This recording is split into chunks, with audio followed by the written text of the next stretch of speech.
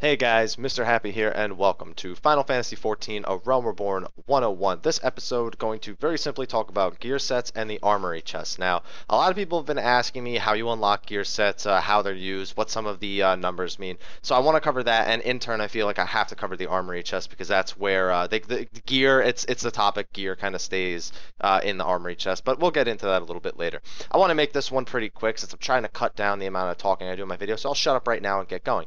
So anyway, to unlock a gear set is pretty simple. If you've watched my video, How to Unlock a Class, it's the exact same thing.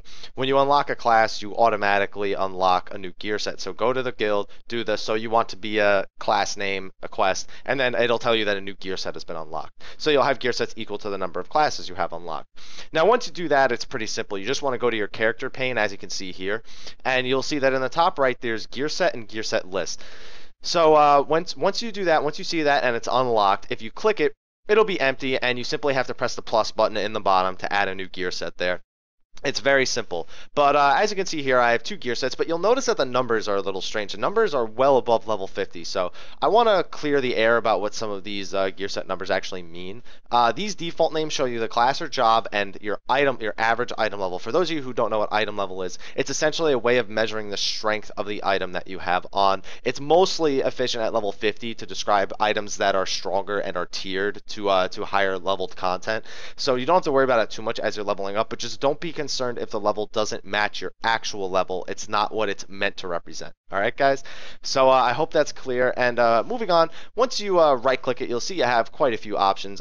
Equip set is the most obvious first one. You have displayed set in log. I actually didn't even test this one, but I'm assuming it'll show you what the set looks like, if not show you all the items in the set somewhere. You have reassign gear, which is pretty simple. You're reassigning the gear that you have equipped to take over that slot. You have you can change the set name, and you can delete the set, and you can reassign the set number, which, as you can see in the list, 1 or 2, it would just be switching that. Reassigning the set name is simple if you just don't want it to have that default name. It's very easy. And delete set obviously deletes the set. So using it is actually very simple. So all you have to do is use those commands, use your default commands, and it will work, and it will magically change your class and all the gear you have on. But then raises the question, what about the gear you aren't wearing? Where does it go? Got a text. Probably should have turned that down. But anyway, you're probably wondering then, where does all this gear go? Does it take up all my inventory space? Because there's so many different classes in the game. You know, that's got to be a concern for a lot of people who aren't really familiar with it. And for those of you who aren't familiar, there's actually something called the Armoury chest. As you can see here, it stores up to 25 pieces of gear per slot: weapon, head, body piece, etc., etc. Even stores your job crystals there, so none of this takes up your inventory space unless you fill up those 25 slots. But when you make a gear set, the gear will actually be pulled from here, be put directly on your character all at once. It's a very easy change, and it's very nice to have something separate away from your actual inventory to place your gear. So that's really all that needs to be said about this. The Armoury chest is something that people are definitely enjoying, and will definitely enjoy in the future as they obtain more gear. You'll see when I start talking about some of the level 50 gear that there are actually a lot of options in terms of the gear that you buy.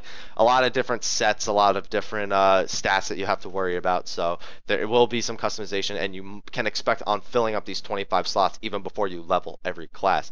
But anyway, guys, I hope this video was helpful. If you found it useful, please like, favorite, subscribe, and share, especially if you have a friend who doesn't know about the Armoury chest or doesn't quite understand gear sets and how to unlock them. So also check out my Facebook at www.facebook.com/MrHappy1227. You can go there, ask me all sorts of questions, pick my brain a little bit, whatever you want to do, involve yourself with the community. It's really a good showing of how nice the Final Fantasy XIV community is, and it's growing every day, so I hope that you guys will join me there. But anyway, guys, thank you for watching. I hope you had a good July 4th weekend, and I'll see you guys in the next episode. Thanks.